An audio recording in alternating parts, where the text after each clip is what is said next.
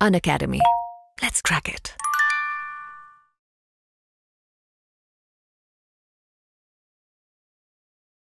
Preparation के दौरान हमारा सब्जेक्ट्स का ऑर्डर ऑफ प्रेफरेंस क्या रहना चाहिए कि कौन सा सब्जेक्ट पहले खत्म कर दें और कौन से बाद में? Right.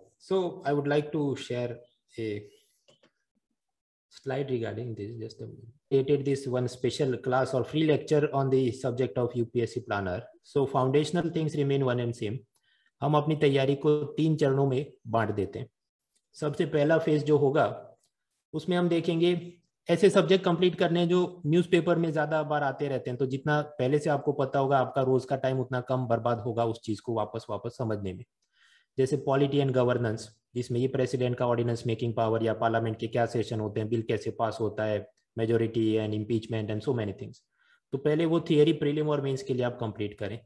सिमिलरली इकोनॉमी, क्योंकि रोज कुछ ना कुछ नई घटनाएं. Now if you are completed with the economy as a subject, जिसकी जो भी थियरी फाउंडेशनल आइडियाज हैं like RBI monetary policy, repo rate, CRR, SLR, तो फिर हर 2-2 महीने पर जो होती है मॉनेटरी पॉलिसी, उसको उस वक्त न्यूज़पेपर में समझने में बहुत ज़्यादा टाइम नहीं लगेगा. सो in the phase 1 you could complete this polity and economy.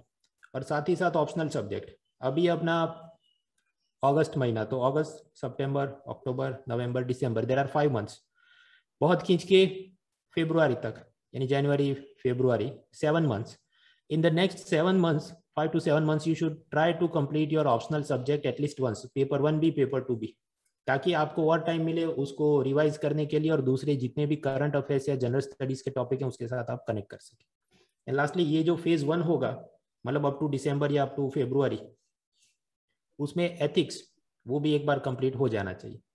Now phase 2, अभी फेज 2 ऐसा नहीं कि वो फरवरी में करना या दिसंबर में. Parallelly you can find some time to prepare it.